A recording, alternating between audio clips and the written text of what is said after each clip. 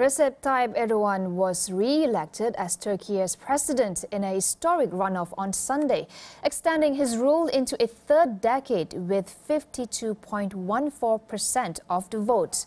His victory defies predictions by polls and analysts that suggested he could be beaten by opposition leader Kemal Kılıçdaroğlu, who was just 4 percentage points behind.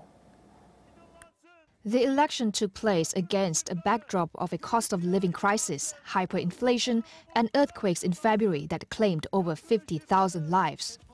Erdogan had several advantages going into the elections, including control of 90% of the media in Turkey and strong bonds with religious conservatives.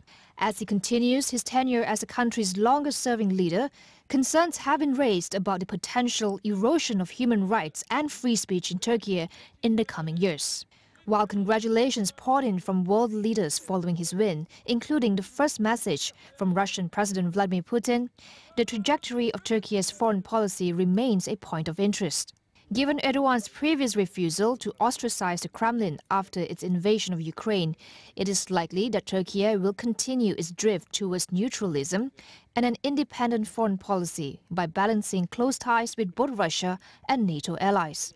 The White House has been urging Erdogan to approve NATO membership for Sweden, while French President Emmanuel Macron remains concerned about migration to the European Union and hopes to obtain assurances from Erdogan soon.